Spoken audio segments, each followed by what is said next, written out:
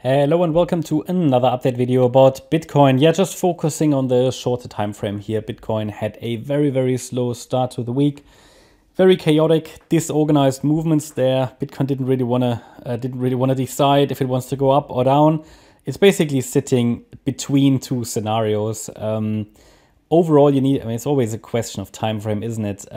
We did highlight that one more high would be great for Bitcoin. So I'd still like to see here one more high. And yeah, ideally we get sort of to 37,600 up there, roughly. 37.5K would be okay.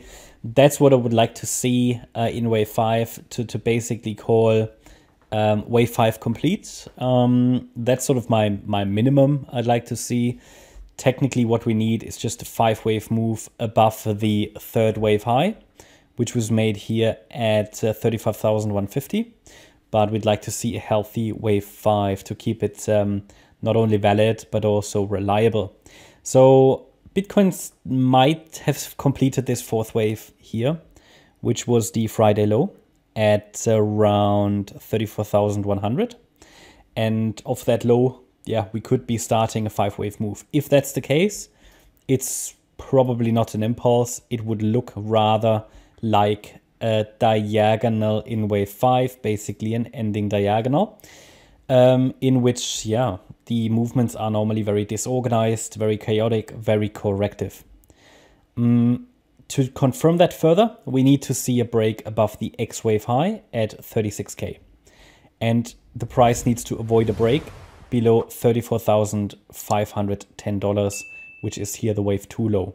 So I have allowed for this pathway. I have added that already when we made the last video to explain to you, how would the pathway look like if we break up higher and how many waves do we need to expect. Okay, if we break below that X wave low here, okay, which is here the yellow pathway, if Bitcoin retraces, pulls back, comes down, then the orange support box down there is still there for support of the for the price.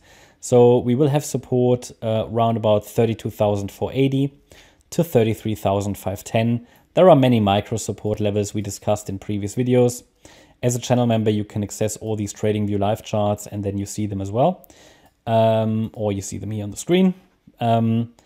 If we break below this support cluster, there is one more left here, but below 29,550, I would have to take a more bearish perspective on Bitcoin. But I don't even assume at this stage we will get into this region. We can't even get into the higher support region. So from that point of view, we'll just need to let the market decide here. Both pathways are possible.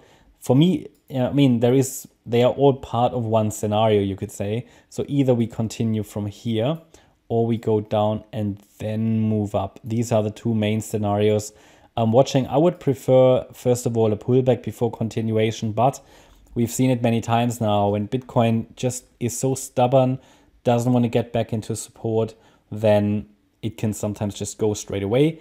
That wouldn't be a problem. The requirements for this wave 4 correction, they are fulfilled.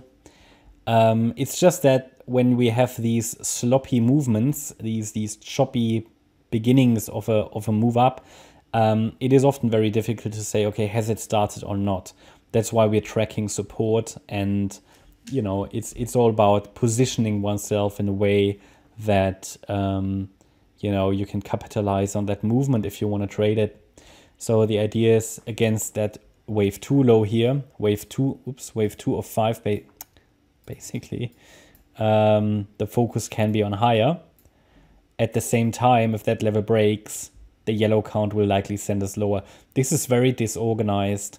If we say, and this is really a micro perspective now, if we really say we are in wave Y of B, which can still push a little higher, then we might even say that this is another A, B, C structure with a small triangle here.